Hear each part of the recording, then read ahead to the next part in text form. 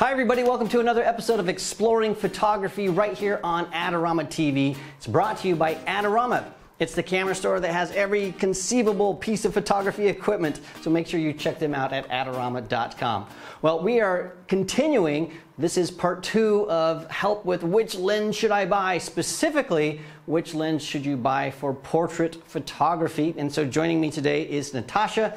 She is going to be helping us understand some things about the distance of our camera's lens from our subject. Now, if you didn't check it out, make sure you watch last week's episode where I talked about field of view and depth of field and distance from subject to lens, all kinds of technical things, but now we're going to put that into practice in this very small studio. Now, one thing I want to point out is this isn't a tiny studio, but we're trying to emulate a tiny studio specifically because a lot of people want to buy wide-angle lenses when they shoot in very, very small studios, but a lot of seasoned professionals will say, don't do that. Make sure you use a longer lens, a 50 or 70 or longer. And so what we've done here in this studio is we've sort of shrunk it by not using this space back here. So we're not using this intentionally. We've got a gray background back here. So we're trying to shrink this studio just a little bit to make it look more like a tiny studio. All right, so why is it that so many photographers will tell you to buy a lens that is 70 millimeters or longer, maybe 50 at the very edge, to shoot portraits? Well, it all has to do with the angle of view problems that we get, and most importantly, the distance between our camera and our subject and what that does. So let's start with a misnomer, and that is that wide-angle lenses distort faces. They actually don't. It's the distance. So let me walk you through this. So what I have here is I have a Canon 5D Mark III, and I've got a 24 to 105 lens. So I've got a wide-angle lens and I've got a telephoto lens all in one. And so I first want to show you that wide-angle lenses don't actually distort faces. It's the distance that does that. So I'm going to go back here. There's a little stool, and I'm going to shoot 2 pictures. Now the first one I'm going to shoot at 24 millimeters. And we're going to get everything in this shot. So it is the studio, and it's Natasha, and it's the background lights. That's okay. What I'm doing is I'm keeping Natasha's face right in the center of the screen. Now I'm going to take a second shot from the exact same location, but this time zoomed in. I'll take a picture of that. Now what I'm going to do here is I'm going to take these 2 shots, and I am going to crop both of them so that they match. So we have the same amount of Natasha's face in both shots. Now watch what happens when we crop them and put them side by side. You'll notice that the wide angle shot, well, her face looks the same as it does from the telephoto shot. The wide angle lens is not distorting her face. But watch what happens when we put our wide angle lens on our camera and I fill the frame by getting close. Now what I'm doing, instead of going far away and cropping, which you shouldn't do, I'm going to get the frame nice and full by getting close.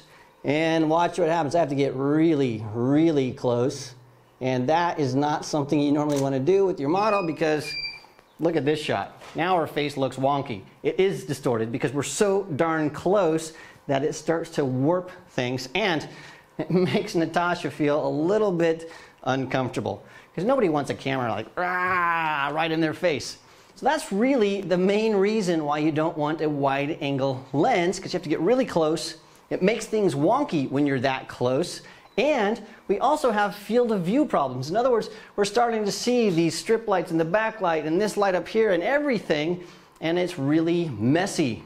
By zooming in, it cleans everything up. Our field of view shrinks like we saw in our last episode, and it's really nice and simple. Okay, so the other reason that a wide-angle lens messes things up, it's because the relationships between things get all wonky. Now let me illustrate this. Now we already said that Natasha's a little annoyed when I get close to her, and so Natasha, give me your best. Stay away. Now watch what happens to her hand. So I'm going to have your hand about right there. Take a little picture here. Oh my gosh, her hand is gigantic. It's huge. The reason for that is because her hand is so much closer to the camera than her face. It makes her hand look gigantic and her face look really small. That's sort of the distortion that people are talking about. It's not the lens necessarily, it's the distance between the subject and the lens. Watch what happens when I walk back here. We're going to take the same picture, but now I'm going to zoom my lens. So I'm going to zoom in, I'm going to sit down here. So Natasha, give me the get back, and I'm going to take a shot. Now look, her hand looks more proportional to her head. It looks just like it should. It's a little blown out because it's too close to the light, but you can see the difference there. And so the point of this is, if you're shooting portraits, even in a small studio, you need to get back and zoom in. That's going to put distance between you and your subject. That's going to make things look more natural. It's going to narrow the angle of view. That will clean things up. It'll make your model more comfortable in the space, and everything is going to be much, much better. So the question is, well, what do you do if you want to shoot full-length shots in a very small space?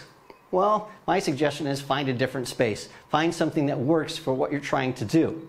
The other question is there ever an exception to the rule? Can you shoot portraits with a wide-angle lens? Well, absolutely, and that's what we're going to do next.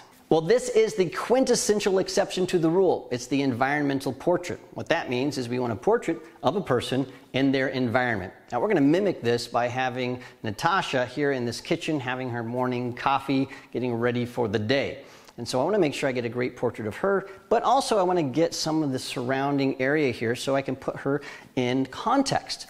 Now, to do that, I am using a 35mm lens. Now, that's not an extremely wide lens, but it's definitely wider than what you'd normally use for a headshot or an in-studio portrait.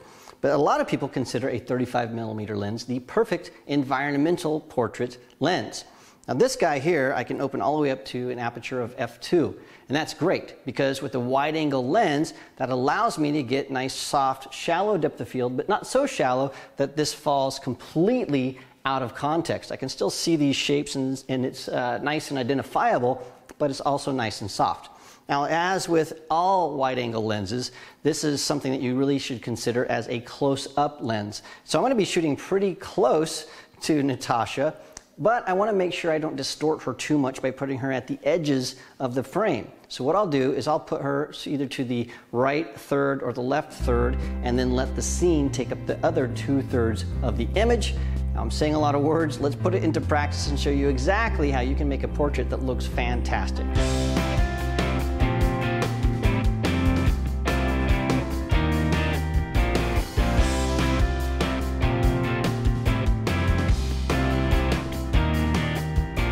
Wow, I really like that shot of you having the coffee. You got a nice after coffee smile going on. It's pretty good. Thank you so much for joining us, Natasha, and thank you for joining us for this episode of Exploring Photography. Don't forget to subscribe to Adorama TV. That way you don't miss a single episode like last week's episode that helps us understand what we're doing this week. Also, make sure you check out the Adorama Learning Center, because we have videos and articles and things that will help you understand things like depth of field and field of view and aperture and shutter speeds and all that kind of stuff. And all of it is absolutely free. So make sure you check that out. Thanks again for joining us, and we will see you again next time.